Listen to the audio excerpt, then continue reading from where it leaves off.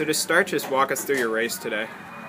Let's see. Well, I knew I had to get out on the butterfly. I mean, that's usually I'm pretty weak in the front half, for sure. And then backstroke, just I think that's one of my best strokes. So I knew I had to keep it with the rest of the crew. But and then once I got to free, just make sure to just don't hold back, keep going. But yeah. So what do you think of the race? Like, how was that time for you? I think I could definitely be faster. At the invite in December, I was 2 seconds faster. So definitely from this point on, just get back into training, getting ready for NCAA. So.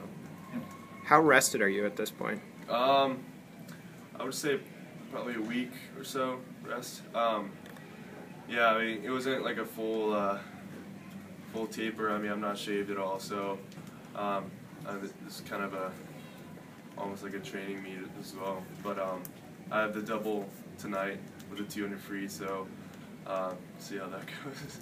So over a 4-day meet, how do you get stuck with a double like that? Yeah. I was gonna swim the 200 back on the last day, so that gave me an extra day tomorrow to rest and recover. But I guess it kind of made sense because there's a couple other guys in the 2 back. So I thought, why not just 2 free and I don't know, swim with Matthias and Kevin. How is it? So. Oh, sorry. How is it having 2 of your brothers here?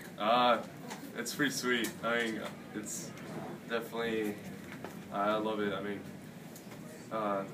couldn't ask for anything better. I mean, when we were recruiting, I never thought that we would be in college together. So, but being able to go to SECs and we went to NCAAs last year, and that was just a great experience. So, hopefully this year we'll all get to go again.